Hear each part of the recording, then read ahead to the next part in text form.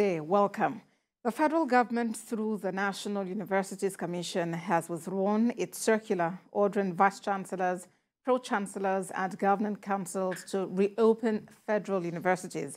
The new circular was signed by the Director of Finance and Account of the Commission, Asuu.